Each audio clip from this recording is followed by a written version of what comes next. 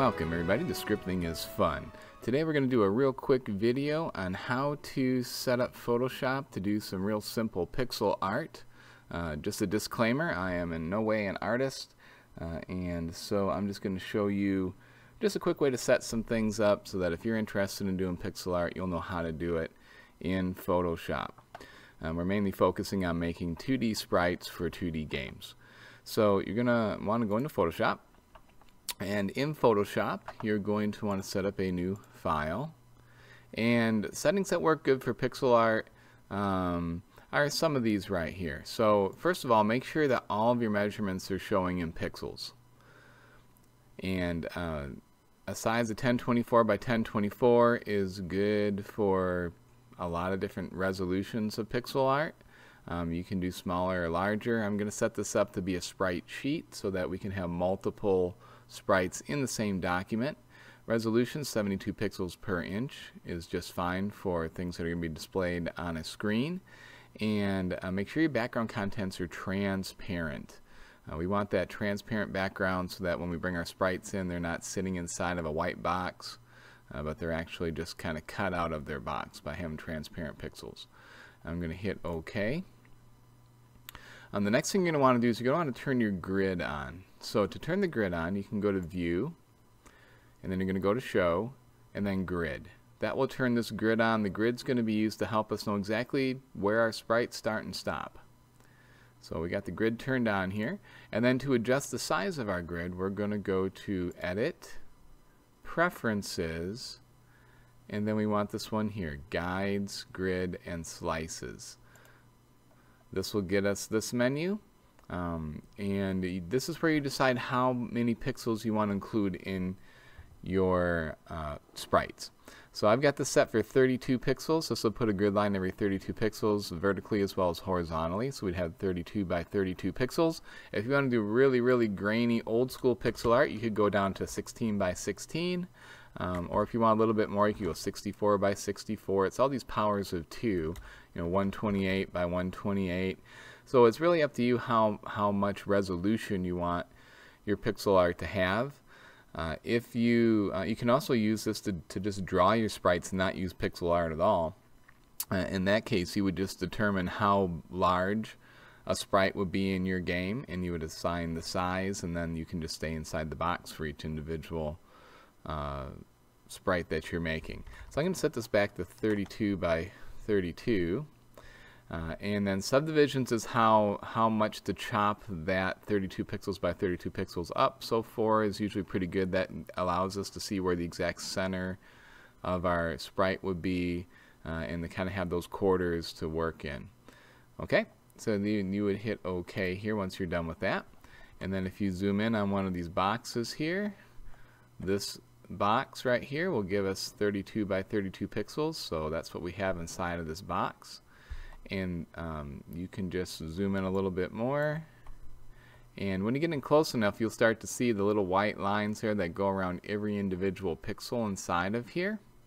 If you're going to do pixel art, you're going to want to use your pencil tool, and you're going to want to set your pencil tool to a size of 1 pixel and a hardness of 100%. Then you just select the color that you want from your color chooser, and then if you do one click, you'll get 1 pixel. And you can just put in pixel by pixel, changing colors and different shades as you want. If you want a whole line of pixels, you can click, and then if you hold shift down and click at the end, it'll draw the whole line of pixels across. If you make a mistake, you need to back one out, you can either just stamp over that pixel with a different color, or you can go to your eraser. And again, with your eraser, make sure you set it to 1 pixel size, 100% hardness. And then you can just click and take 1 pixel out at a time if you want to, or you can just scrub over a whole bunch if you want to get rid of a bunch of them. So what you would do is you would draw out your artwork. You would stay inside the lines. You would go all the way out to the edges on your widest or tallest part, and just kind of use that as your scale.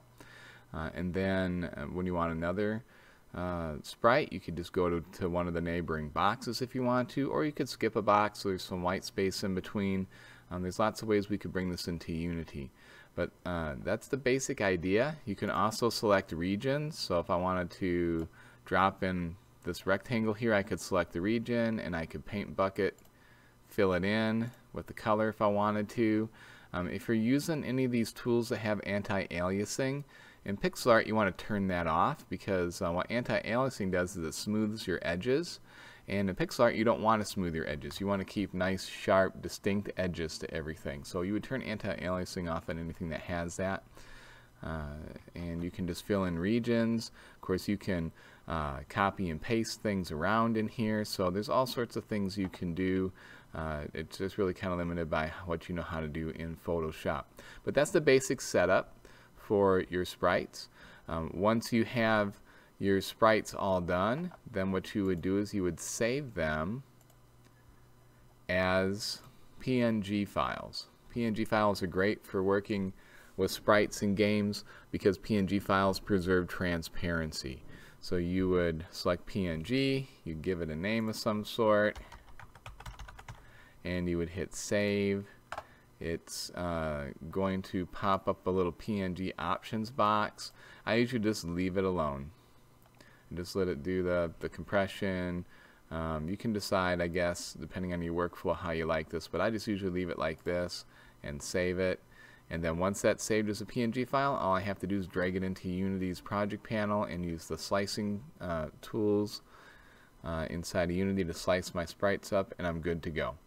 So that's the basic workflow and settings for setting up for pixel art.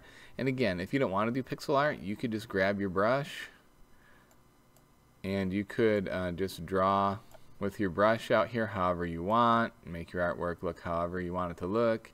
If you want more pixels to work with than 32 by 32, set your grid size larger. That's fine. You can decide how high quality or low quality you want things to be in here with your brush.